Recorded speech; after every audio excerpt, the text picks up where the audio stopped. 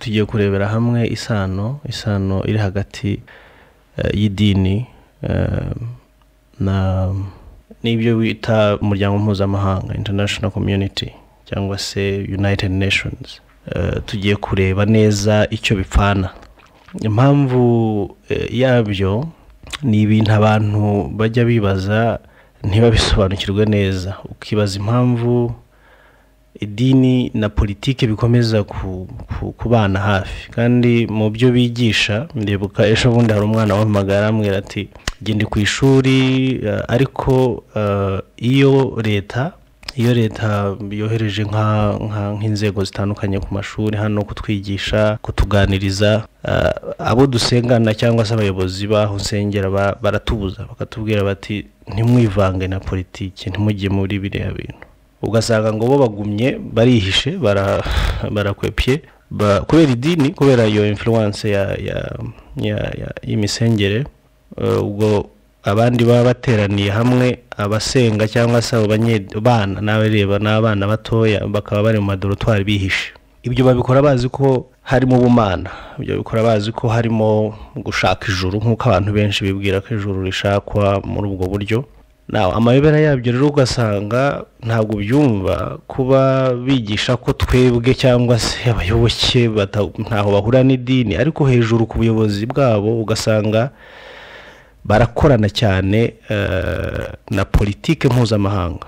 Ese ni ukubera iki? Ibi bintu ni ibiki? Byakabaye binadusaba, impamvu mbizanye no kugira ngo benshi muri twebwe turi muri icyo kinyoma dusobanukirwa neza yuko mu by'ukuri ibi bintu turimo ni ibinyoma. Ibintu turimo ntabwo ari byo. Ibintu turimo bifite ubwiru bukomeye cyane, bufite amazina tutari twamenyera, tutanazi neza. Amatoro menshi turabizi ko bavuga ko rwose idini na politiki, ugasanga politiki bakubuza kwivanga nayo ni iwanyu, niyo mu gihugu cyawe, ariko politike yabo iyo mvuga abazungu, ugasanga iruzuzanye cyane n'idini. Ariko twebwe iwacu bakatubwira ngo no, ibyo ni politiki, ngo politiki muyihunge, ngo mwe kuyijyamo, kugira ngo bakomeze guteza ikintu cyo kutuzuzanya n'ibya, no kugira ngo bakomeze babone aho baseserera muri mwebwe. Mwe ntimubimenye, mwe mukagira ngo muri kwa Yesu, muri ku Mana, ariko bamaze kubakura ku mwimerere waho mukomoka, ku mwimerere w'ibihugu byanyu, ku mwimerere wo gukunda igihugu no kukiyumvamo, mugakomeza kubiyumvamo, kandi nabo ubwabo ari indi politiki iri hariya. So tugiye kubireba neza, tugiye kwibaza impamvu kuki papa yadressinga nka UN, kuki ashobora guhagarara hariya n'ahantu h'abanyapolitiki, h'abategetsi, agahagarara hariya akadressinga abantu. Ni ukuvuga nawe n'undi mutegetsi mu bandi bategetsi. Kuki abaperezida ngiye gusoma mu mateka namwe cyangwa munazi, ariko kubera purposes of the show tugiye kubireba neza, kuki abantu nk'abaperezida nk'aba ngiye gusoma baba baragize umwanya wo kujya kwa papa muri buri gihe mu butegetsi bwabo, bakagira igihe cyo kujya kumusura, gushaka kuganira nawe, to seek his opinion and blessings. Kuki ibintu nk'ibi ngibi biba bihari? Ese ni iki kibyihishe inyuma mu by'ukuri?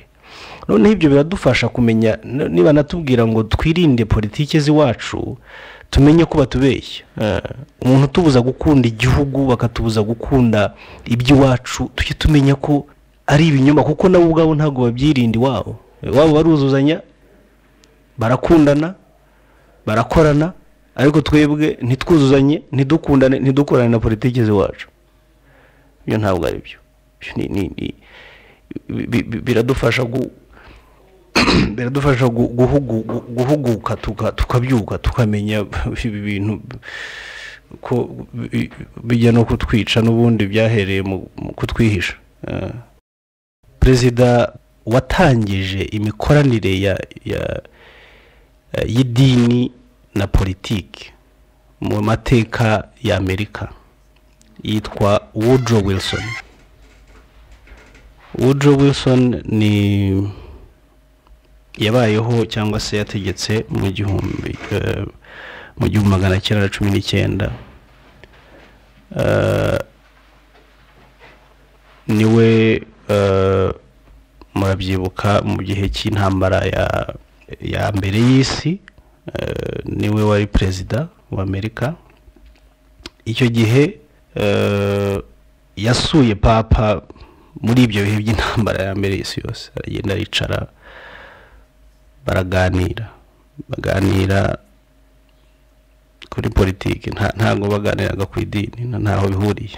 Intambara y'isi yose nta nihuriye n'ubukirisitu, ntago ari abakirisitu bapfaga, ntabwo ari idini ryari ryibasiwe, yari politiki. Yaragiye icyo gihe bakoranye inama, yagiye i Vatican mu kwezi kwa mbere, itariki enye z'ukwezi kwa mbere muri uwo mwaka.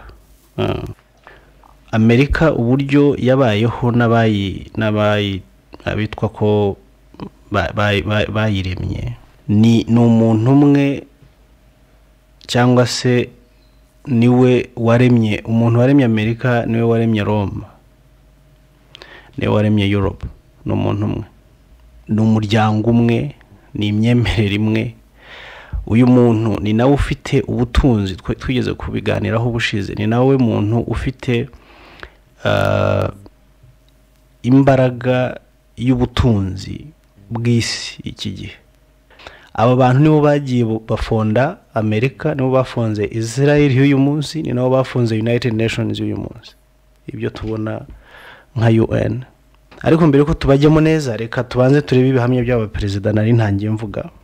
Uwitwa Kennedy yagiye, izi nama bajya guhura na papa ni inama bakora in private, ntabwo ari ibintu bashyira ahagaragara. Baragenda, ntawe umenya ibyo baganiriye, ntabwo bishyirwa mu makuru, ntabwo bishyirwa mu nyandiko z'ibinyamakuru, ntabwo bivugwa. Ariko ni ihame ko buri mu perezida wa Amerika agomba kujya kwa papa. Ibyo ni ihame ryatangijwe n'uyu witwa Woodrow Wilson. Woodrow Wilson niwe wasinye amasezerano yemerera private company cyangwa se abantu ku giti cyabo kuba ari bo wavuga ko ari bo bashingwa bank national, icyo bita uyu munsi Federal Reserve Bank. Ayegurira bikorera ku giti cyabo. Ni bank yitwa ko ari bank y'igihugu, ariko buri Amerika nta bank igira, ni y'abantu. Ayo masezerano rero abo bantu barimo ba Rothschild, turaza kureba n'abagenzi be, niwe wayasinya ayo masezerano, uyu witwa Woodrow Wilson. Yayasinyaga azi ibyo akora. Ni mu buryo bwo kukwereka yuko system iyoboye isi ntabwo ari system turebesha amaso, ni system itagaragara. Ariko uyu muntu umwe witwa Umuroma, niyo mpamvu aba bose bajya gutegeka Amerika bagomba kujya i Roma kubanza guhabwa amabwiriza batagomba kurenga, imikorere ikaba specific ikumvikana, kuko ntabwo bari abona abakozi. Sebuja arahari, bagomba kujya kwa sebuja gufata amabwiriza na orientations. Abo bose rero twahereye kuri Woodrow Wilson, dukurikizaho witwa Dwight Eisenhower muri 59 kwezi kwa 12, itariki 6 yagiranye inama na papa, aricara baraganira. Buri gihe bagira iyo bita closed meeting, ntawe uhagera. Undi ni Kennedy muri 63, undi ni Johnson muri 67, uwitwa Richard Nixon muri 70, uwitwa Gerald Ford muri 75, uwitwa Jimmy Carter muri 80, uwitwa Ronald Reagan muri 82, uwitwa George Bush Senior muri 91, uwitwa Bill Clinton muri 94, uwitwa Bush, uyu George W Bush wejo bundi mu 2004, na Barack Obama yagiye mu 2009 ejobundi. Iri ni ihame, niko bagomba kubaho. Ntushobora gutwara kiriya gihugu udafite amabwiriza, utari mu murongo wa Roma. Ariko nkuko nababwiye, twebwe hano abitwa abemera iyo batwigisha batubwira gutandukana na leta nimbi, leta oya mwe kwivanga abajya mu ijuru nabo mwisi. Nk'uyu mwana niwe rugero mfashe, agakura, uyu n'umwana muto ukiri muri za secondaire, iyi myumvire akuranye akiri umwana izafekta ubuzima bwe bwose n'abazamukomokaho. Ibyo nibyo turimo kuzira uyu munsi. Twebwe turazira ababyeyi bacu bajyanye imyumvire nk'iyo ngiyo, ariko mu by'ukuri batazi ibirimo kubera hakurya y'aho batarora.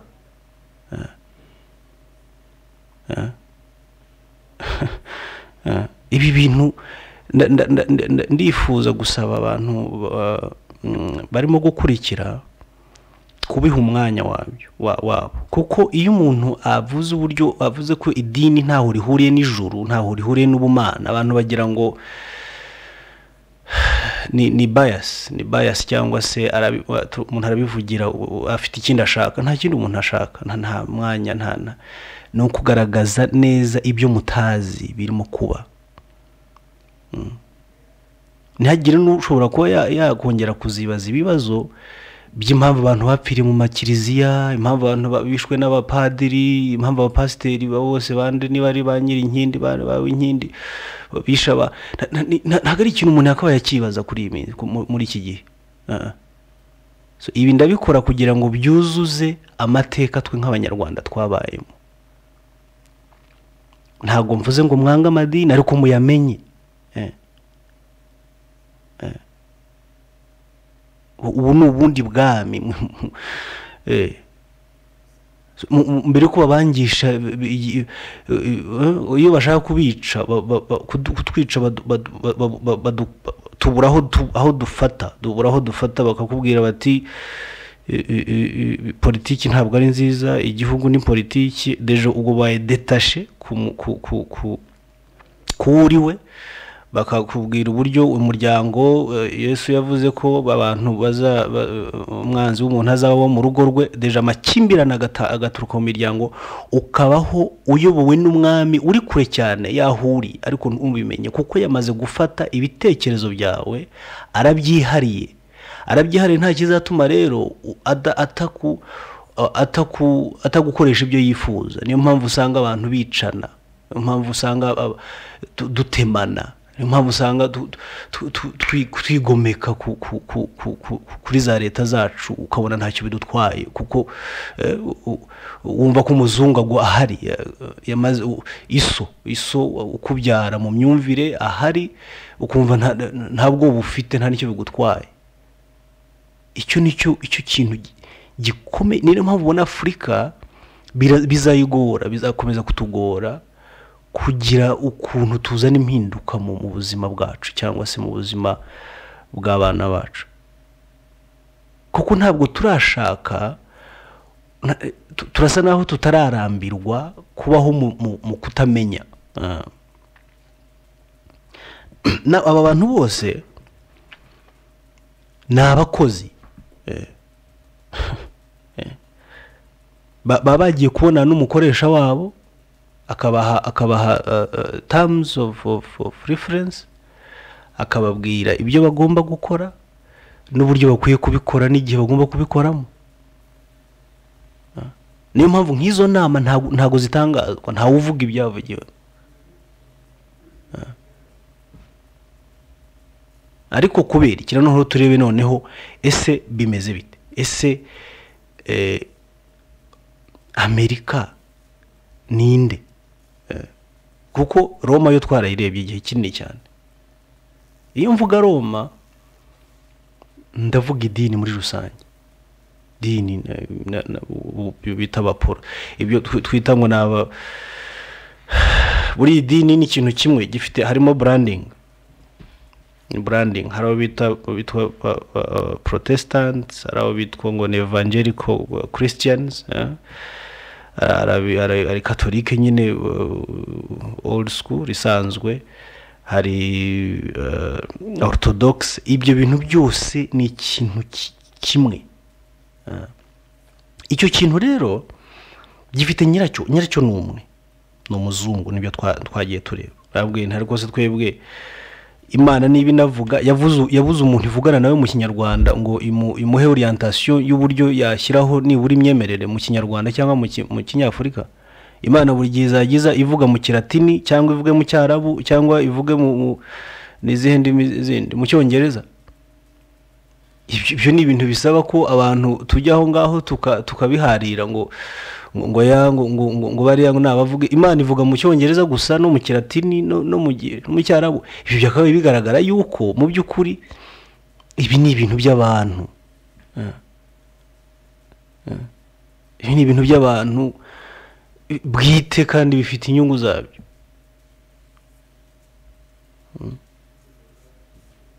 Now hari abagabo nshaka ko twongera tugasubiramo, abagabo bafite amateka akomeye cyane mu kubaka systeme y'isi twe tutabona. Nababwiye ko Israel yingiyi ni artificial creation of somebody. Uwo niwe nyiri Amerika iki gihe, uwo niwe nyiri Europe, bitwa ngo European Union na NATO. NATO ni OTAN. Ibi bintu byose ni ibintu by'umuntu by'abantu bamwe tugiye kure. Abo ngabo harimo witwa David Rockefeller, hari uwo bita Bezinski ni umu expert, ni umuntu ukomeye cyane mu mateka ya abo bantu mvuga. Muzagende munabakoreho research rwose, ntibisaba ko buri gihe hari ubayoboramo. Urumva hari uwitwa Rothschild. Aba bantu ni abantu bakomeye cyane mu guhindura no kubaka isi tubona uyu munsi. Aba nibo bategetsi b'isi, ibyo bita shadow government. Abantu ni ubutegetsi bw'igicucu kitagaragara, ku buryo umuntu wese ujya mu myanya agomba kuba yabaye approved. Ubu batakira ntago bishoboka. Aba bagabo rero reka ntangire ku mateka yabo.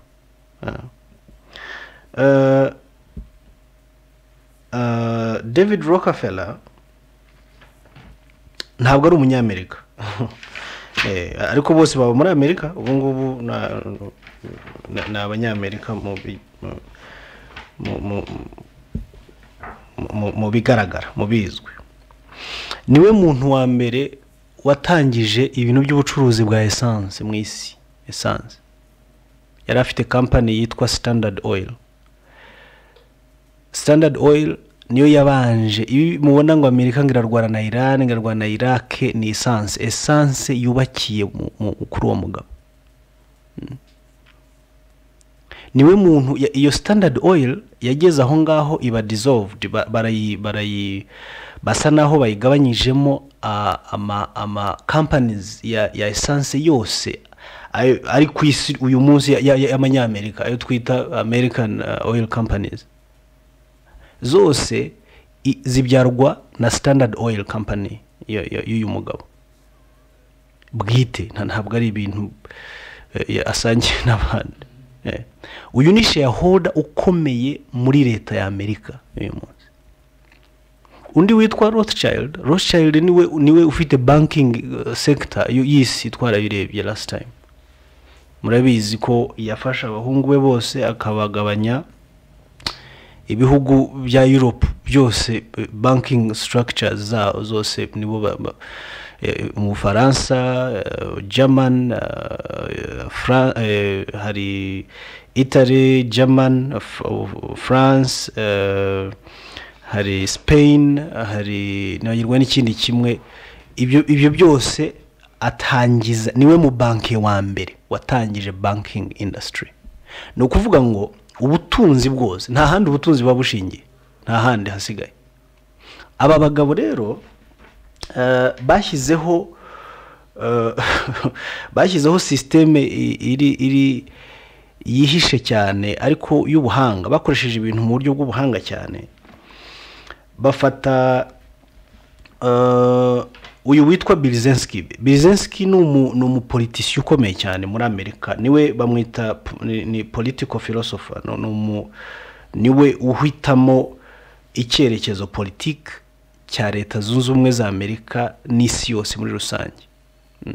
Uyu Brzezinski niwe watangije campaign y'ibyo bita New World Order, ariko byatangiye abyita ngo ni New World Economic Order. Ubu noneho byitwa New World Order. New World Order ni politiki y'isi itaha, nta ibyo byo byamaze kuba approved. Ibyo yabyanditse mu gitabo cye, yanditse igitabo mwanagishaka kibivuga. Izi oil companies rero zaturutse kuri uno mugabo witwa David Rockefeller za Amerika, harimo izo tuzi hano ziri no mu bihugu byacu, ari nk'iyo bita Exxon Mobil, Chevron, BP murabizi, BP ya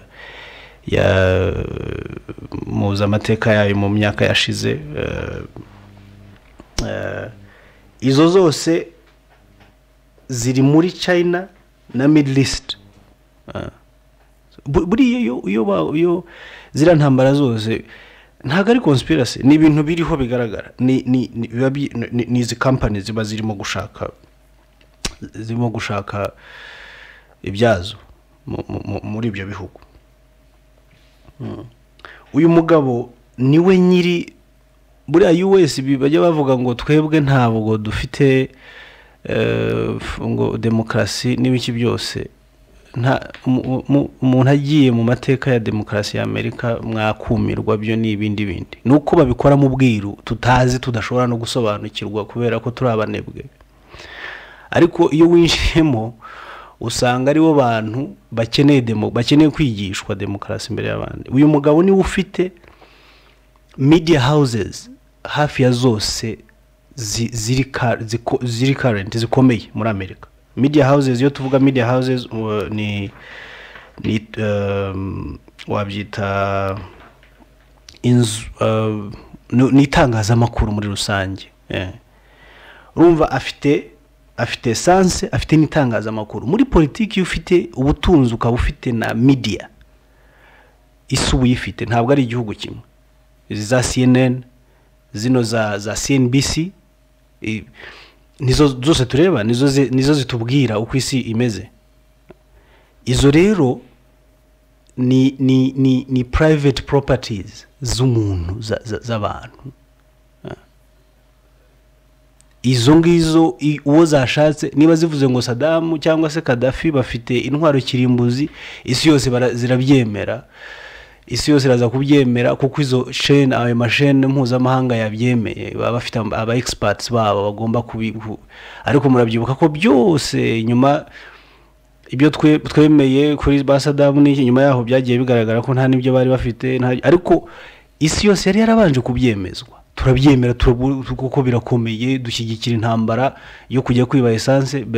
Birangiye nyuma nibwo byaje kumenyekana ko nuko rero bakoresha imashini yitangazamakuru n'ubutunzi kugira ngo bayobore isi. Abo bagabo rero bafite imiryango, bamaze kwaguka kwabo kwatangiye kuva kera cyane. Ariko Rockefeller niwe muntu wa mbere ndashaka kuba namutindaho mbere yuko njya kubandi. Niwe muntu watangije igitekerezo cyo kushyiraho United Nations. Urumva ko noneho avuye muri private sector, avuye mu kwikorera ku giti cye, atangije systeme y'ubutegetsi. United Nations niwe wayitangiye. Niwe muntu iriya bita World Trade Center, iriya babominze muri 2000 ngira ngo 2003, sinzi neza, sinibuka imyaka, murambabarira. Niwe proponent, niwe nyiri igitekerezo cyo kubaka new iriya World Trade Center niwe wayitangije arafandinga no gufandinga inyubako gutera inkunga project ya World Trade Center. World Trade Center ni amateka akomeye muri politiki y'iki gihugu bigezweho. Ubutaka bwubatsweho United Nations uyu munsi hariya muri Amerika n'ubwuno mugabo. Mpamvu yo ngo umuryango mpuzamahanga ntago tuba tuzi ibyo turimo. Ngo bagafata nk'umuperezida wacu mu gihugu byacu ndavuga mwe muri Afrika hano ngo UN ngo yemeje gutya tukabishyigikira ntago tuba tuzi ibyo turimo. Ngo UN yavuze uyu niwe mugabo niwe shareholder number 1. Ubutaka bwe yarabutanze nta nubwo yabugurishije yarabutanze aravuga ati jewe ntanze ubutaka bwubakweho UN. Ibikorwa biri butangize ndatanga amafaranga bafite amafaranga ni oil dealer ukomeye cyane. Uyu mugabo rero niwe muri systeme za Amerika rero hari inzego zikomeye cyane ziyobora isi. Hari icyo bita Council on Foreign Relations. Mumbabarire. Council on Foreign Relations ni ahantu hafatirwa ibyemezo mpuzamahanga muri Amerika. Ubu iyo bavuga bati ubu ngubu Kadafi tugiye kumukorera ibi tugomba kubikorera lobbying tukabikorera campagne bigakunda, ibyo biba byakorewe hariya muri Council on Foreign Relations. Council on Foreign Relations ni ntuzi komeye cyane muri politiki ya Amerika ku buryo aho bafashe icyemezo icyo bafatiye icyemezo icyo ari cyo cyose ni ku rwego mpuzamahanga ni foreign relations ni affaires étrangères. Iyi urwego n'urwe niwe fondateur niwe founder. Urumva ko tuvuye mu bucuruzi noneho tugeze muri politiki neza muri structures za politiki.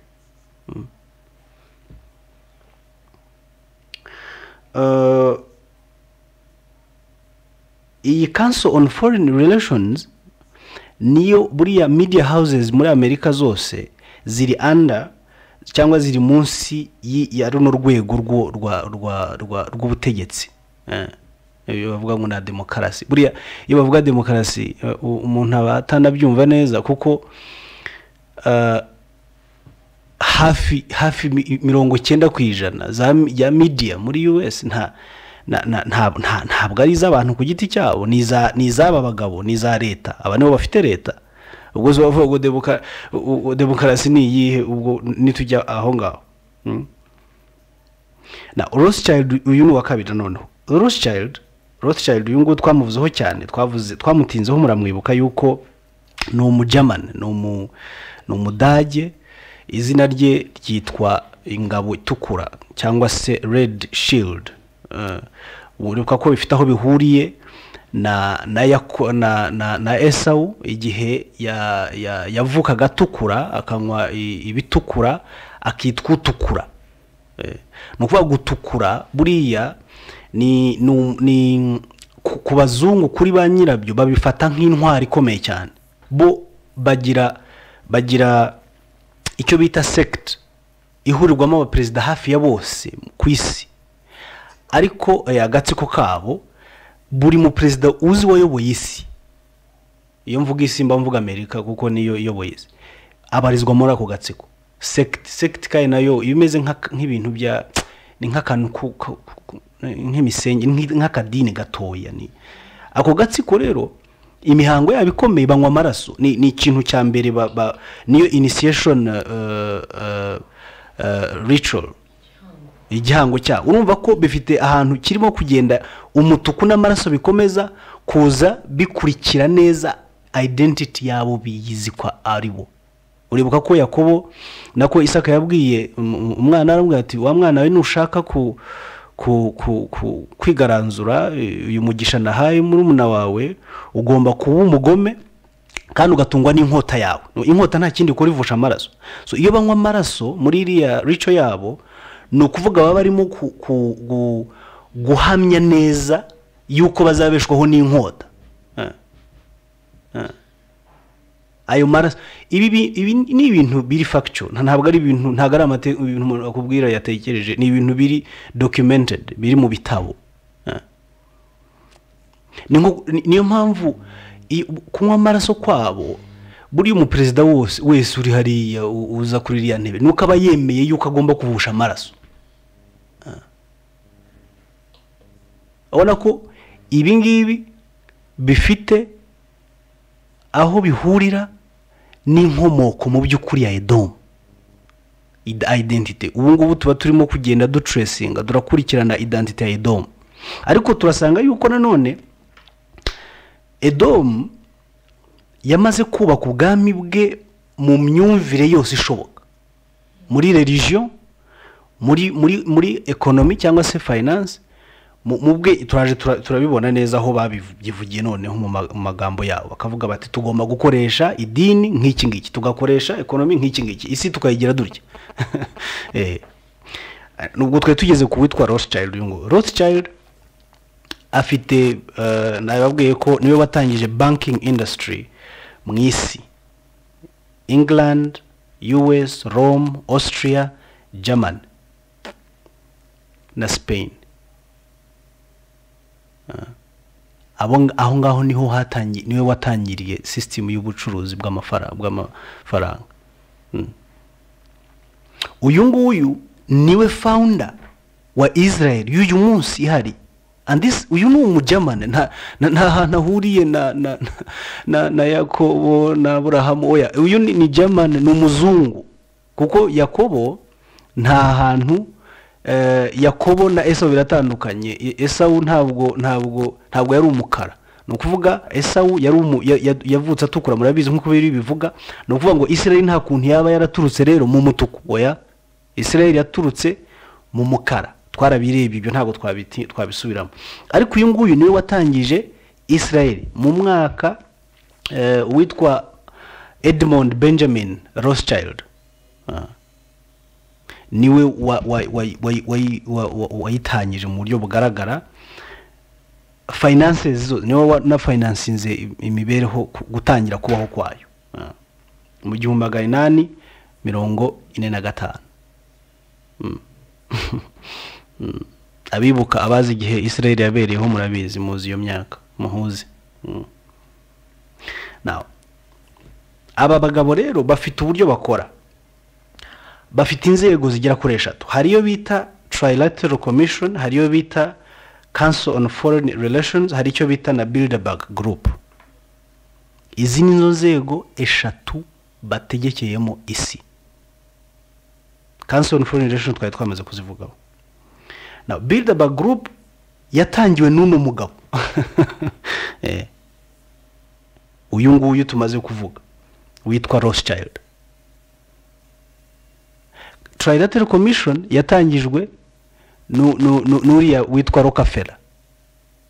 Ubwo twageze mu rwego politike rugaragara mu buryo umusomyi aze kunsomera, aze ku andebere muri Ezekiel ibice 35 no muri Ezekiel 35 arahera ku murongo wa mbere ageze kuri 12, no muri Malakayi 1, ariko uraza kwa dusomera nyuma Malakayi igice cya mbere umurongo wa 4 tuze kuhavugaho kubyerekeranye n'ibi bintu.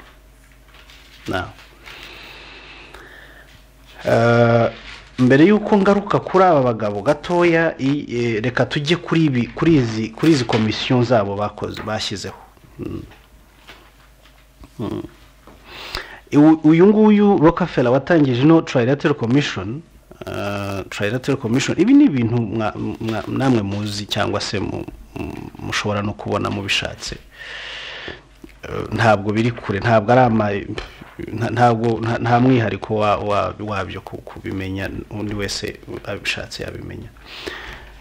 Uno mugabo impamvu ya yino commission yitwa trilateral no kugira ngo ishyireho new international order.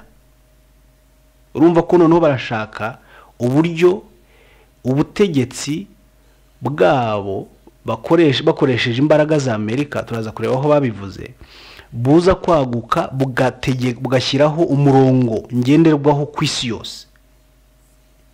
Yayitangije icyo gihe mu 1973. Yayitangije igomba kuba an action organization, ni organization igomba gushyira mu bikorwa ibyemezo byafashwe na bari aba members bo hejuru bitwa ba Bilderberg na Council on Foreign Relations. Iyi Trilateral Commission niyo it picks and appoints presidents. Turavuga aba Amerika, ariko nabacu abanyafurika iyo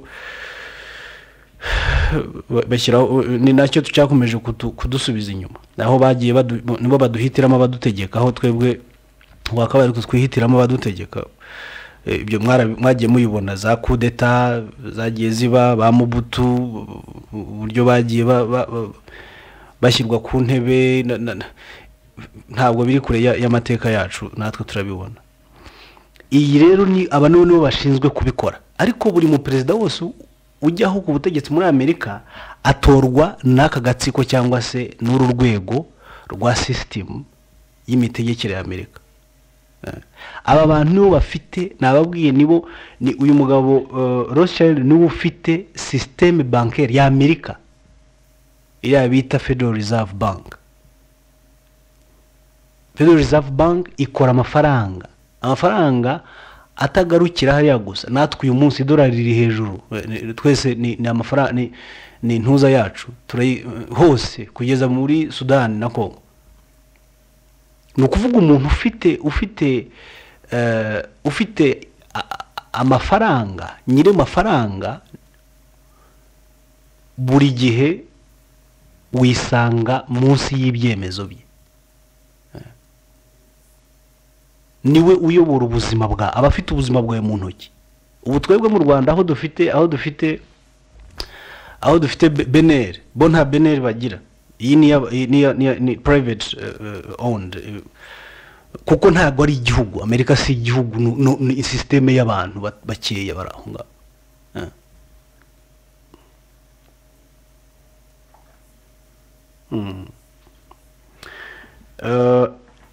Nari mvuze yuko ino Trilateral Commission niyo ifite amashuri hafi ya yose aya ngaya tuzi akome agezweho muri Amerika. Aha ngaha haturuka aba president, haturuka aba governors, ba central bank system yabo bitwa ba advisors mu gisirikare, cyangwa aha hantu hasohoka intiti nibo banyira amashuri. Turaza kubireba neza, muraza gutangara cyane ni musobanukirwa neza icyo ibintu biba muri ano mashuri. Aha tuba twirukanyira ko n'abana bacu bajya guhiga, ugasanga bigiye kutumaramo amaraso kubera ko abana bacu batije muri ayo mashuri. Ariko nanone niyo bagarutse bakagaruka bafite, usanga ahubwo nta kinini cyane batuzaniye kiturenza aho turi. Ibyo nabyo ni ibintu ngira ngo ahari twazaganiraho neza, uburyo ano mashuri abantu dukwiye kuyitondera neza,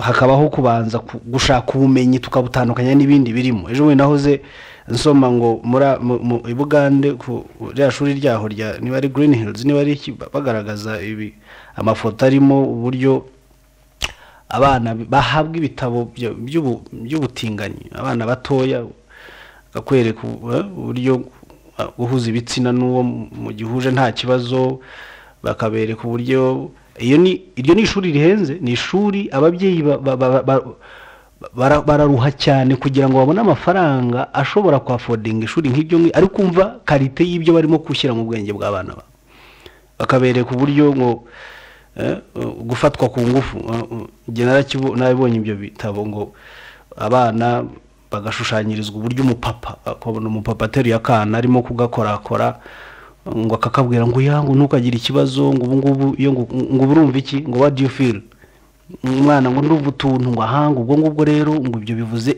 ibintu biri so bizarre. Aya ni amashuri aduhenda, ariko nubwo aduhenda nta kamaro dufitiye. Ndashima ko twebwe iwacu aya yacu yo rwose twanabishimira igihugu cyacu bari maso, ariko abandi barimo gushira. Iyo ni umuco w'abazungu barimo kwimporta, banyujije mu idini babona birasa naho bigenda buhoro, none banyuze muri academic system aho barimo ku draininga, kumisha umwimerere w'ibyo twemera bagateramo ibyabo, ariko bakabitangirira mu bana kugira ngo igihugu bazabe bagifite kizarangire. Abana nibo bayobozi bejo, nibo banyiri igihugu ejo hazaza. Noneho twari tukiri kuri aba bagabo, ako gatsiko kabo bafite iyo bita kuri Yale University ni kaminuza ikomeye cyane kuri iyi si. Hafi abaperezida bose banyura muri iyo shuri, ariko bagira akantu kaga cult nabuze ikinyarwanda cyaho nk'ibi bintu byo guterekera ukuntu cyangwa se occultism, ni ibintu mu kinyarwanda ntazi ukuntu nabyita. Abantu bose baturuka muri iryo shuri baza bo baba bari mu niho identifyingira abaperezida n'abayobozi b'Amerika bazaza mu gihe kizaza. Ako kantu bakita skull and bones. Skull na amagufwa. Niba munafite na internet naho muri mwabishakisha mugashaka skull and bone, ni ntuzizwi neza, n'utugufwa. Utwo tugufwa bavuga ko ari abanyamuryango bayo magufwa. Buri ibi bintu byose ni amarenga. Niyo mpamvu udafungutse amaso ntabwo wamenya ibintu birimo kukubera iruhande. Skull and bones niho aho ngaho iba kuri university yitwa Yale University muri Amerika. Yatangijwe n'uwitwa William Russell na Daniel Gilman. Nibo baje no kuba abaperezida ba University of California, John Hopkins University, Carnegie Institution. Abo bantu bose niho system academic ivukira. Niho wavuga yuko academic system ya Leta Zunze Ubumwe za Amerika ikomoka aha hantu. Niho buri mu ba George Bush niho bize, bano ba Bill Clinton niho basohoke, ariko bavamo wamaze kuba identified, bazi yuko uravamo ujya mu rwego runaka kubera yuko ubarizwa mu gatsiko kabo. So hari imihango baba bakoze, nibyo nabwiraga ko muri iyo mihango irangwa ako gatsiko habamo kunywa amaraso. Iyo ukinjira muri ako gatsiko baraguha amaraso ukanywa, n'indahiro uzabeshwaho n'inkota. Amaraso, kuvusha amaraso niyo ndahiro ubo urahiye.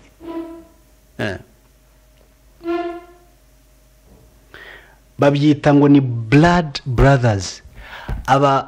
Blood brothers bwo mu Kinyarwanda ako gatsiko niko kitwa blood brothers, ni abavandimwe b'amaraso bahujwe cyangwa se igihango cy'amaraso. Mubona ibintu by'intambara ngo Amerika ntibigateza ikibazo cyangwa ngo bigire bamwe bifata surprise. Ibi ni ibintu baba baratangiye, baba bazi impamvu yabyo. ukibaza impamvu Gaddafi yapfuye, ukareba uburyo bavugaga ko bagiye kugira igihugu neza, bagiye kukibohora. Ubu ngubu nibwo kiboshye kurusha uko cyari kinaboshywe na Gaddafi nyiri bwite. Ariko ibyo ngibyo ni ya nkota yabo baba bazi, kandi bose bahirana. Amazina si ngombwa ko nyavuga hano, ndayafite, ariko baturuka muri no Skull and Bone Brotherhood bose. Ni ibintu biba bitangaje cyane. Rimwe na rimwe iyo nabigezeho wumva bikurenze, kumva nta kindi warenza uretse guseka gusa. Birarenze, ni ibintu bitangaje. Na aya magufwa i Vatican, St Petersburg, icyiciro gikomeye cya Gatolika kiri hejuru y'amagufwa, muri munsi yaho. Now, hari connection itavangiye. Niyo mpamvu utakabaye utangazwa no kuba aba bagabo baturuka muri aka gatsiko k'amagufwa bafitanye isano ya hafi cyane na Papa, bakorana mu buryo bw'imikoranire nk'uko twatangiye tubigaragaza. Aya marenga niyo abahuza, ariko isi ntabwo ushobora kuyamenya. Ni ukuvuga baturuka mu gatsiko kamwe.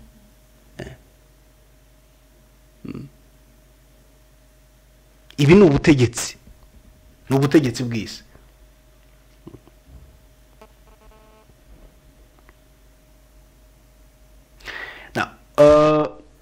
Aka gatsiko headquarters zabo cyangwa se icyicaro gikuru, abantu bajya muri Amerika n'abanyeshuri mujye mugira n'amatsiko mushakisha uko tuntu. Bafite aho bakorera, bafite buildings zabo, bahita headquarters zabo, ariko izina ryaho ryitwa the tomb, igituro. Tombe. Na Gatolika iri hejuru ya tombe. Icyo mvuga St Petersburg, Rome, muri Italy, hari ni hejuru ya tombe. Now that one speaks a lot. Hari ibintu byinshi cyane aho ngaho, harimo amayobera menshi cyane, ariko asobanuka, umuntu yumva neza, yumvikana. Now aba bantu bose rero baturuka muri tombe cyangwa se bubatse kuri tombe, nibo ba president, nibo bajyana ba president, nibo bakuru b'igisirikare cya Amerika, nibo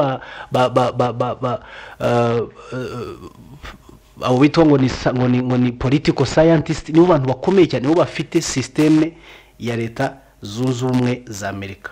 Now reka tujye kuri Bezenski gatoya, uno mugabo wundi wa gatatu twagomba kuvugaho. Ariko mbere ko tumujyaho, Skull and Bones ni ibintu bitangaje cyane. Ndumva ntari bugene ntavuze aba president bayiturukamo. Bush family yose nihiva, ni member biyitumba. David Rockefeller ariwe watangije TLC cyangwa se Trilateral Commission, nicyo bita Bilderberg na UN, ni member waha hantu.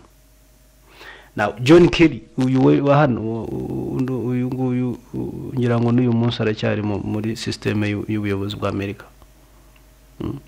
The Rothschild's family bariya bose ni members bakano gatsiko kitwa Skull and Bones. Urabyumva? Abo ngabo barimo major bankers b'isi yose, ni banking system. Uwitwa William Howard yari president wa Amerika mu 1878. Harimo n'aba bishop. Hari uwitwa Kathleen Partridge, bishop muri Japan.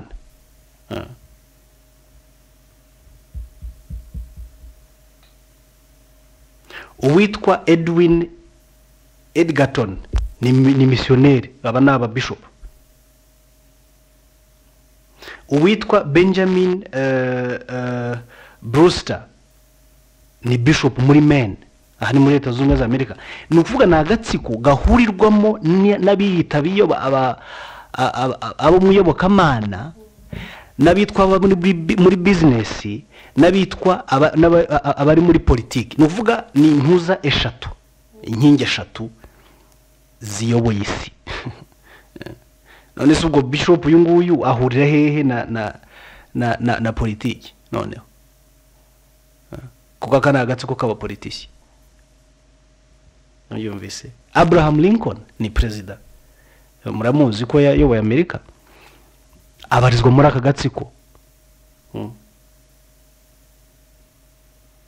aba rero iyi secret order nibo banyiri icyo bita new world order uyu munsi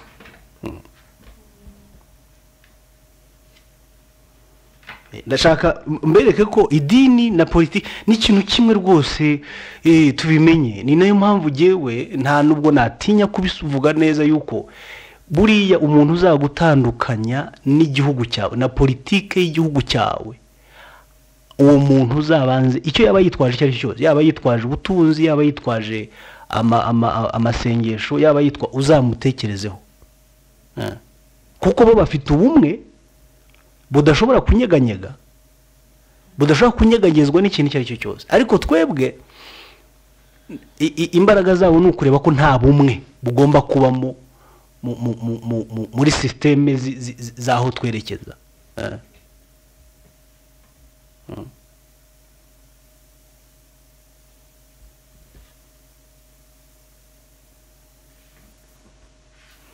now business uyu nguyu ni umuhanga cyane ni umugabo w'umuhanga bemera ku rwego rw'isi ni umuntu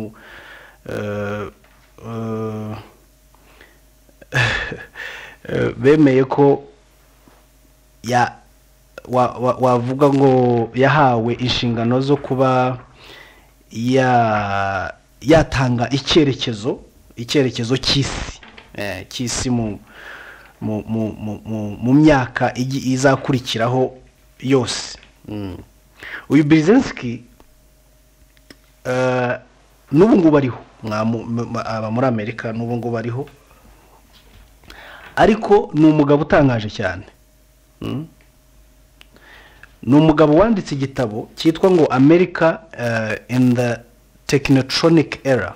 Technotronic Era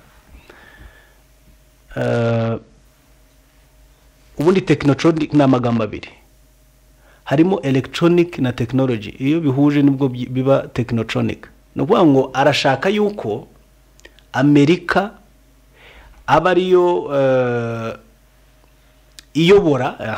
iyobora ikindi gihe gishya cy'isi iyobowe na technology na electronic bagabanya ibitekerezo by'abantu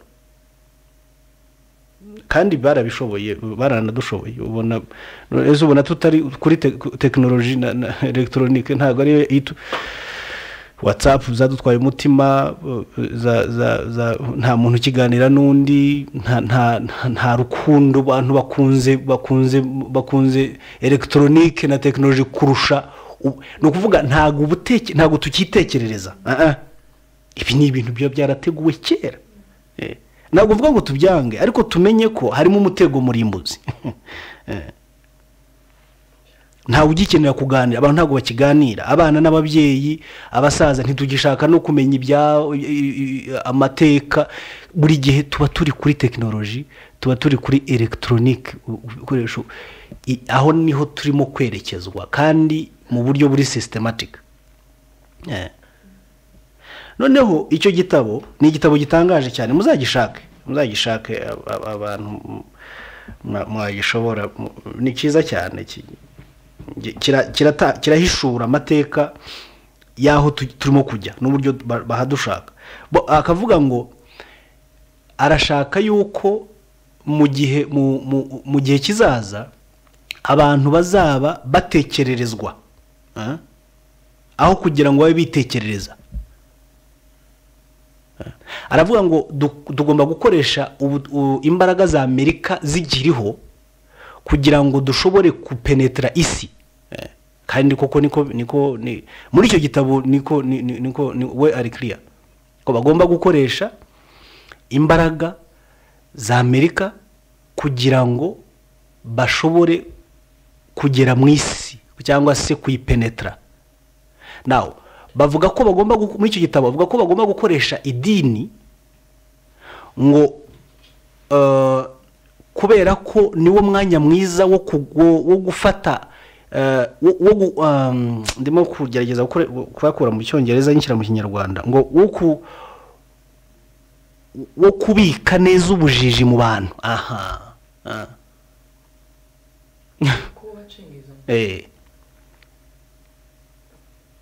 Kuko urumva iyo batugumije mu bujiji kuri bo biratworohera kubayoboka.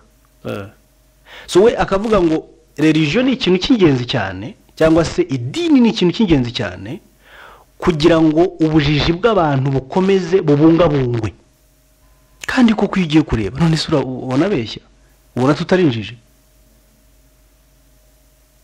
ubu ibintu twemera turabizi.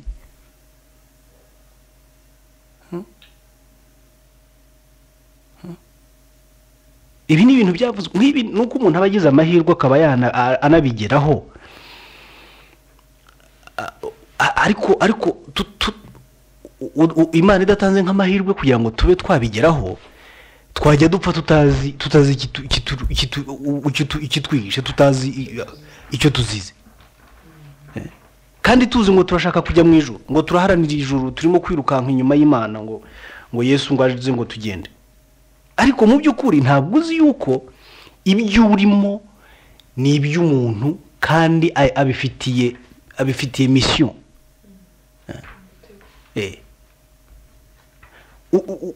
Ukabaho mu bintu utazi. Murabaza ibyo hejuru nawe mvugana n'umuntu w'umuzungu uri hano tukorana ndamubaza anambwira ngo aremera. Ndabaza ko se ubwo iyo wemera uvuga ko wemera iki? Ati nemera Imana. Nabwo Imana iri he? Aturumva ati navutse ati Imana ibyo byose twatojwe ko tugomba kuyemera kandi ni na kwisimeze tugomba kubaho isi ntasi itagira umuntu wemera. Nabwo azi ibyo bintu uvuga ibi bintu urambwira ibyo utekereza cyangwa urambwira ukuri kuturuka mu nyurabwenge z'ibitekerezo ngo ariko dukomeje ibiganiro nyuma duza kurangiza twemeranya ko nawe atemera na believer amwera ngo twaranyije yemera ko she is not a believer anymore. Ariko ntabwo mu by'ukuri yarayobewe ko atemera ahubwo nuko muri Afurika iyo baje muri Afurika baza muri iryo shusho muri icyo muri ubwo ruhu kugira ngo batugereho badukoreshe mu ishusho yo kwemera. Ariko nabo ibyo bemera ntabyo bazi kuko barabizi ko bitariho. Barabizi ko bitariho. Reka ngira icyo mvugaho gatoya kuri uno mugabo n'igitabo cye yanditse.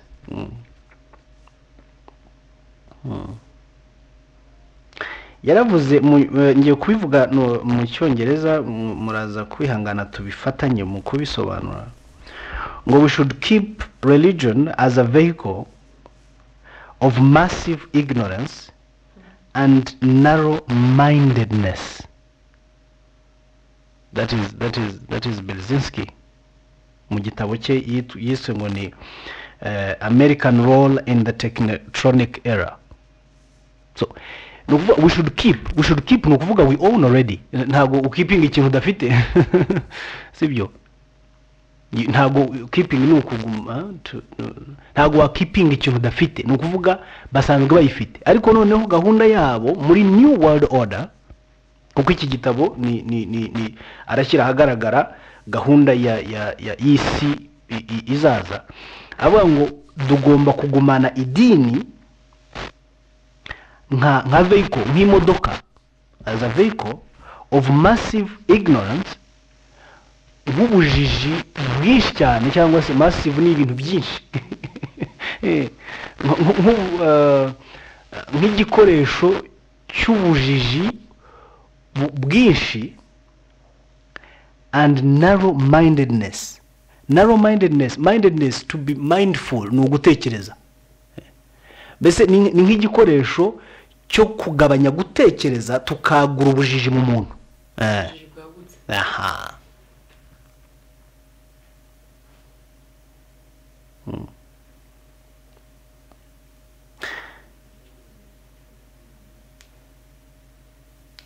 yavuze ngo we should use the control of the US political government to skillfully coordinate efforts to seize 4 centers of power.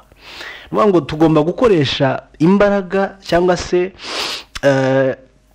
tugomba gukoresha ubushobozi politike bwa leta zunze ubumwe za Amerika kugira ngo dushobore gufata cyangwa se kwiharira centers 4 centers imbaraga enye zisi. Imwe ngo politike, ya kabiri ni monetaire, ya gatatu ni intellectuel, ya kane ni ecclesiastical mu gifaransa na ibuze mu cyongereza niko biyita ecclesiastical ni dini ecclesiastic bavuze izo centers ibi nibwo bivuze aba ngo tugomba gukoresha Amerika intambara ya Iran ya Iraq hari abapasiteri bayishyigikiye ku rwego mpuzamahanga. Izi televiziyo tureba za buri munsi ibi ni ibintu bitangaje.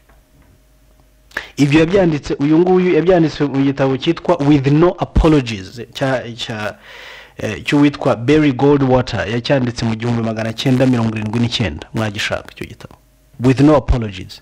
Ngo With No Apologies mu Kinyarwanda no kuvuga ngo nta mbabazi nta mpamvu y'imbabazi. Turabikora nta mbabazi, ntago dusaba imbabazi, tubisabira imbabazi. With no apologies. Cyasohowe n'uwitwa Barry Goldwater muri 79 nta nubwo ari kera nejo bundi. Now ngiye gusoza aka kantu kaba bagabo. David Rockefeller yatangiye ino Trilateral Commission. Mwibuke ko ni Trilateral Commission ni Bilderberg na Council on Foreign Relations, ariko we ku giti cye yubatse icyo bita Bilderberg na Council. Bilderberg ni team y'abantu bake cyane, ariko bantu bafite amafara abakire ba mbere muri systeme ya Europe, ariko nanone basa naho ari bo bafata ibyemezo noneho bakabimanura hasi mu nzego politike cyangwa se technique zabo zo gushyira mu bikorwa ibyemezo bamaze gufata, ariho harimo Trilateral na Council on Foreign Relations. Uyu mugabo rero muri iyo Council iyo Trilateral Commission niwe wayifonze, ariko akaba na membre kuri Council on Foreign Relations. Iyi Trilateral Commission niyo yatangije ibintu byitwa ngo European Union. European Union bishyize hamwe no buryo bwo gushyira hamwe imbaraga zabo, ariko bakagira n'umutwe wa gisirikare udefanda inyungu zabo, ari byo bita NATO cyangwa se OTAN. No kuvuga ahantu bagiye murabizi ibyo ngibyo ngira ngo ntabwo ari bishyashya. Niyo bavuze bati tugiye bakiyenza nko kuri Gaddafi cyangwa se n'urugero nk'igihugu kimwe, polisi yabo bavuga ngo iyo umwe muri bo yatatswe cyangwa se umwe muri bo afite ikibazo bose bagomba kumutabara. Nuko nguko niyo NATO nuko nguko ikora. No kuvuga ngo niba umwe ashoza intambara ahantu, NATO nk'igisirikare cya European Union kigomba guhuriza hamwe amasasu mu kugerageza gusecuringa izo interests y'uwo umwe muri members ba union yabo. Ibi ni ibintu bimaze igihe kinini cyane. Twibaza impamvu Europe ikomeza kuba gutera imbere gukomera, nuko bamaze kubaka structures zabo mu buryo budasa naho dusobanukirwa cyane nk'abirabura cyangwa se abanyafurika muri rusange. Ariko ibi ni ibintu biba byarubatswe na basekuruza babo nabo basaza babo bagomba bafite umurage wa Edomu mu ntoki zabo bagomba kuwugeza ku ndunduro. bo bavuga rero yuko muri iyo new world order isi igomba abantu bagomba kugabanuka, abantu bagomba gupfa binyuze mu biza, binyuze mu ntambara, binyuze muri zino ndwara ziza buri munsi, nibura ngo isi ikagumana miliyoni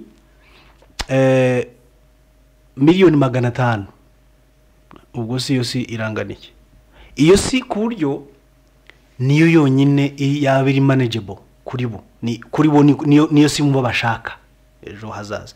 Niyo mpamvu impfu ubungu ari nyinshi, niyo mpamvu inzara irimo gutwara niyo mpamvu ibi bintu byose by'indwara birimo ni gahunda y'umuzungu kandi usanga aha abagenda ari twebwe benshi mu bihugu byacu, ni muri Aziya no muri Afrika, kuko Europe bo ntabwo ari ikibazo gikomeye cyane. bagabanye isi kugeza ku bushobozi bwabo, isi guma ari yabo, ubutunzi bw'isi buguma ari ubwabo, niyo gahunda yabo. So intwaro bakoresha ni izo ngizo nkuko tumaze kuzibona, kandi nkuko nabo bamaze kubyivugira mu magambo yabo. aba bagabo twavuze ba Rothschild, ba Rockefeller, hari n'abandi ngiye gusoma bari kumwe muri iyo nabyita muri iyo brotherhood cyangwa se uwo mugambi wabo. N'abantu batari benshi cyane, n'abantu batari benshi ariko bari very very influential, n'abantu bafite imbaraga zishobora guhindura ibyemezo by'isi byari byo byose bibaho bishoboka, kandi bakabikorera muri wa mutwe nababwiye witwa Bilderberg Trilateral Commission, nicyo bita Council on Foreign Relations. Now abo ngabo bayobowe n'abantu 13, ntago ari benshi. Bayobowe n'uwo ngo witwa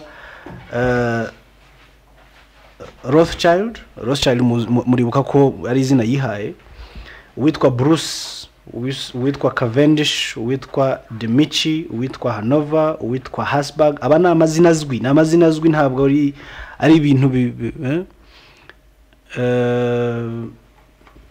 na amazina mpuzamahanga niko wabyita.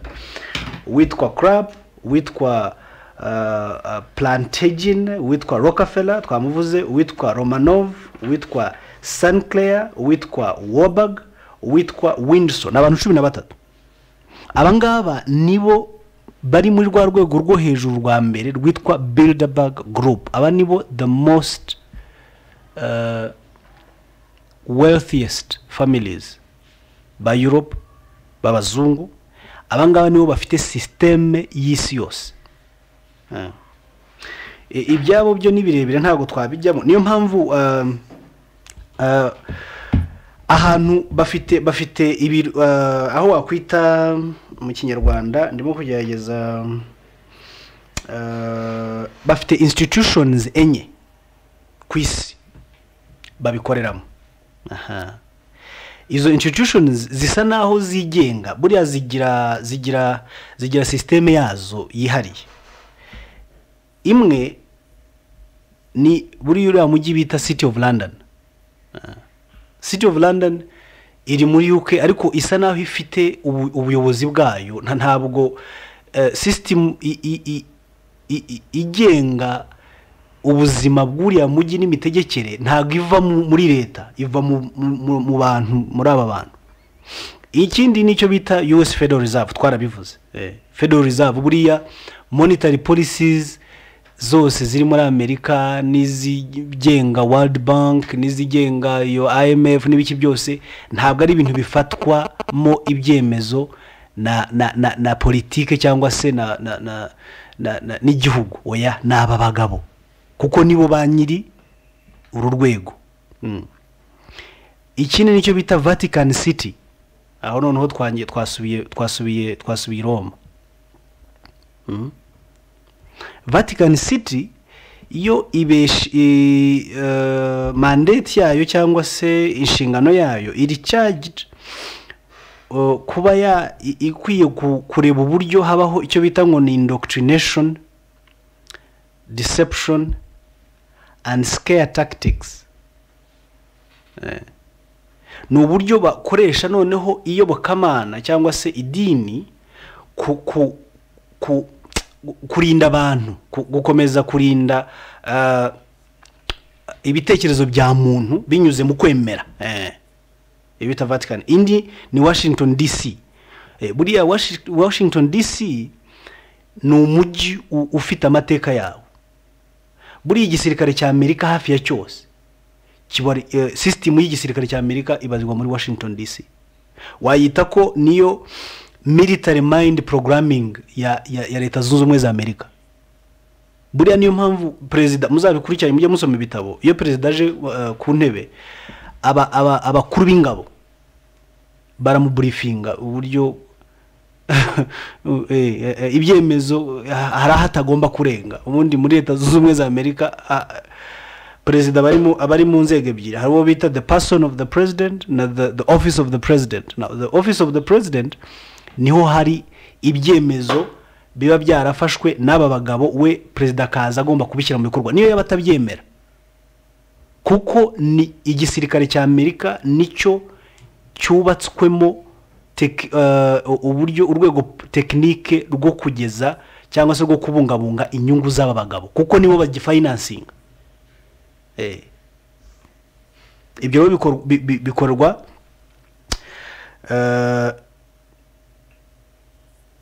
muri ntuza y'aho hantu cyangwa se iyo institution. It's an institution. Hari ijambo nshaka gusorezaho, bavuga yuko ngo izi centers zose wabonye twafashe intellectual, dufata ecclesiastical, dufata finance na politique, bavuga ko nizo nzego zonyine bashobora gukoresha kugeza aho umuntu bamuhata to conform cyangwa se conformity, gufata umuntu bakamwemeza cyangwa se bakamutegeka kumvira umurongo wabo cyangwa se umurongo bateguye wabo, bakoresheje izi mbaraga enye ziyoboye isi. Izo mbaraga twavuze politique, ari naho bibanda cyane kuri politique ya Amerika, monetaire cyangwa se monetary, dufata iyo bita intellectual, amashuri twarebye ibi by'ama university akomeye cyane n'uburyo yubatsemo, tureba na ecclesiastical n'idini. So niyo mpamvu ntago abantu dukwiye kuzongera gutangara kwibaza impamvu papa agomba gusurwa na president wa Amerika buri gihe. Every sitting president agomba gusura papa mu mwiherero, kuko system ni system yubatswe nabo bavandimwe abo witwa ba brothers. Ariko abangaba bose ni Abaroma, nibyo nashakaga gusorezaho. Bose ni Abaroma bano bagabo.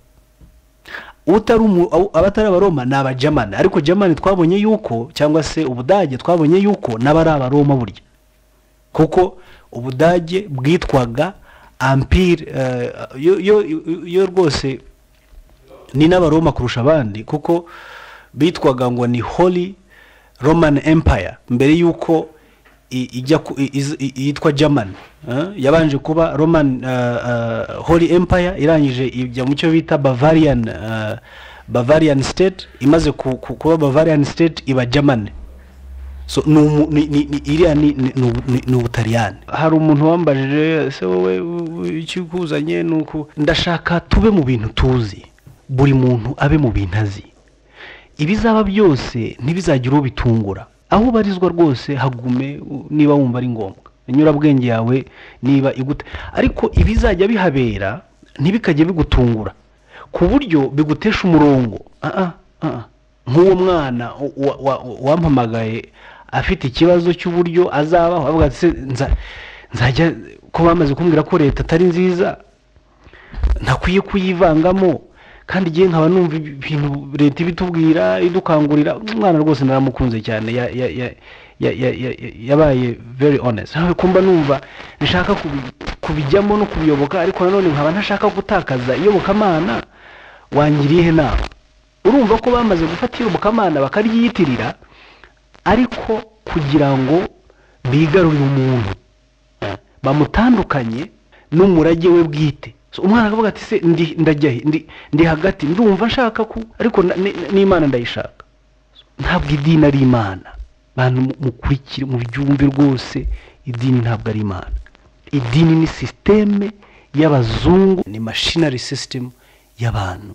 Abashaka Imana, abakunda Imana, mushaka Imana mu buryo butandukanye n'ubw'idini. Bitandukanye n'idini muri gumemo, kuko buri muntu ashobora kuba hari ababiboneramo ibyo bashaka, hari abajyamo bakanezerwa, hari abo bifasha nk'imiryango akumva ko afite umuryango, hari abantu twajyaga tuganira bati jewe biramfasha nabayeho ndi imfubyi mfite family n'indongorwa bazagira ni inyungu ibyo bijye mubizi, ariko umenye ko ntaho bihuriye n'Imana.